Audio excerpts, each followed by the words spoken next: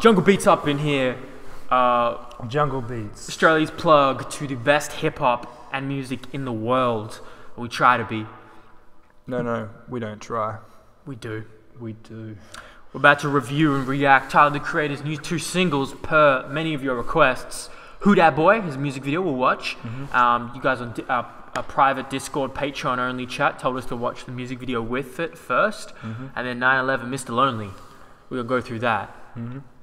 You're a fan of Tyler.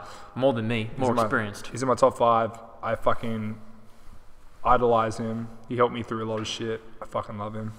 Let's back up because the mic's here, so we probably want to get right. I'm just excited, man. I'm just really excited. Tyler the Creator, Who Dat Boy. Don't forget to please support us on Patreon. If you can afford it, really would help.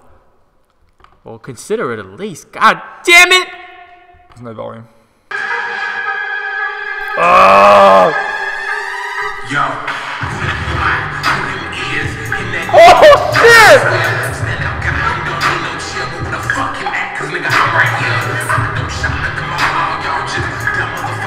God! Holy shit!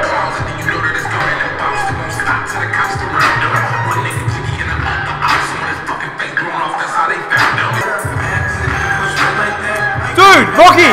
That's A$AP Rocky!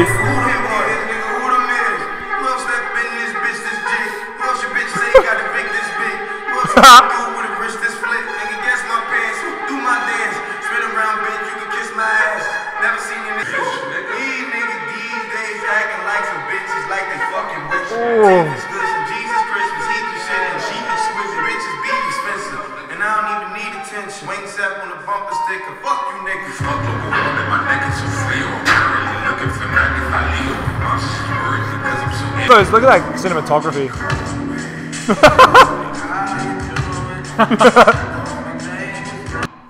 Can we watch that again? Yeah, we can watch that again. It's probably like my favorite track of the year, straight up. Holy shit! But there's so many subtle, subliminal, like little messages that, like when he's driving the son, right? With the father's face on. And like, was it him just like? So many shots that kind of like subconscious social political statements in there about A$AP Rocky was a surprise. Sorry. Can we play it again? Yeah, of course we can play it again, man. Holy that shit bangs, man. That is such a good song. Who that boy?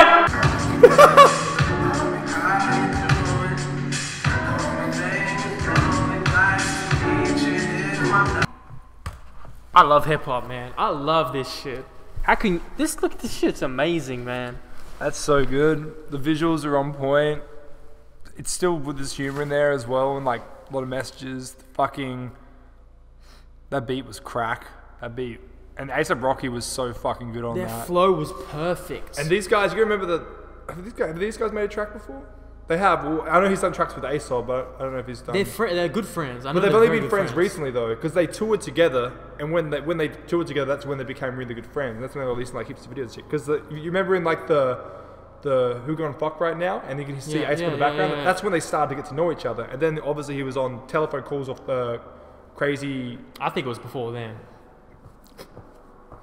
But like fucking hell, man, that was so good. That's like definitely one of the best tracks. I'm glad we reacted to that because, like, I wish I listened to it last night. Because then I could have. Who that boy? Oh, bro, when he comes in, holy shit!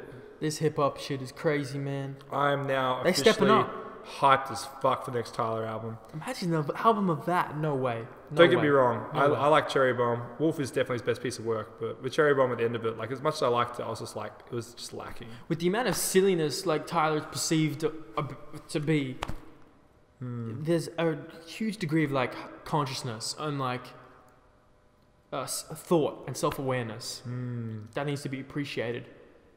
I love hip hop. Next track. Well, we heard a bit of it on here, but now we get to listen to the whole thing. No reaction from me. Ooh, Jesus. Section can't ask me, shout out to Elon Musk. We ain't got a sold out show. Crawl my line, but no matter cause you know.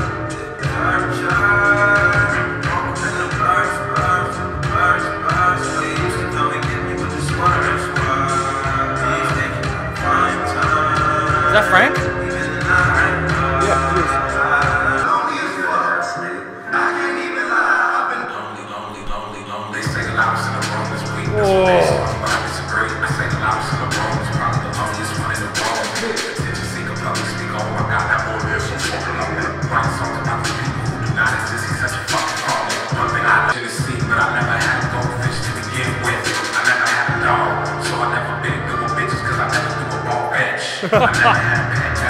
Two of the best tracks we've heard this year.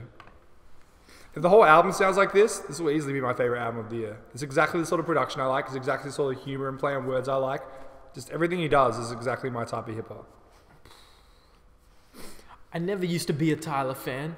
A couple years ago, our Future wasn't fucking with him. The last year, especially hearing stuff like this now, I'm on the train. I'm on the train. The OF train? The OF train. Also, with parts of that track, there was slight vibe from a lot of his albums. The start of that track had a lot of like fucking right sort of feels from Cherry Bomb. And even the next part of that track sounded like something that would be on there as well. I feel like, from what I've heard so far, it's kind of like he's continuing the sort of sound Cherry Bomb had, but improved it. Because Cherry Bomb was a bit of a different sound for him, but this sounds very similar to a lot of the stuff that was on there, but more polished. Because Cherry Bomb, if you've listened to it, sounds quite unfinished. Can't remember it. It sounded very unfinished, but I think that's the effect he was going for. But then at the same time, he was at a stage where he wasn't sure about releasing music as much. He was sort of in that sort of mind frame. So this to me sounds like his more improved Cherry Bomb. Tyler's he seems like it's just such a interesting, I don't know, just exciting human being. In his interviews I've been watching, he's like such a character. That's what we were talking about before. Creative. I fell in love with his character, and then I fell in love with his music because I didn't like his music. I remember when Bastard first dropped, and I heard it, and I heard the tape of parts of it, and I was like, nah, this is disgusting. Goblin came out, I hated that fucking thing. Wasn't a fan. Because I just didn't resonate with the music and message at the time. Yes. Eventually, because I always liked him as a person. I always fucking loved his interviews. I watched his interviews purely just for his personality. Same with Yachty. I watch heaps of Yachty interviews, but because I like Yachty as a person. And then when Wolf came out, I fucking loved Wolf so much. It was my favorite album of the year. And I went back, checked his other stuff, and liked that shit as well. And now he's one of my favorite artists. And I strongly disliked OF when they come out. Like I wasn't a fan. Same with Kendrick. When I first heard Kendrick, I wasn't a fan. That's when he just changed his name. And then over time, when we released Section 80, I became a massive fan. And once again, Section 80 was my favorite album of that year. And he's in my top 5 as well. I'm pretty sure that, like, my top 5 are all rappers that I didn't like when I first heard them. Isn't that interesting? Mm-hmm. Evolution, growth. That's what that is. Thank you, Tyler, for dropping those 2 tracks. Whatever album you're going to drop this year, if you drop an album, I'm looking forward to now. I bet he drops an album the next month. That would make sense. In the trends we've seen with singles and albums. Mm-hmm.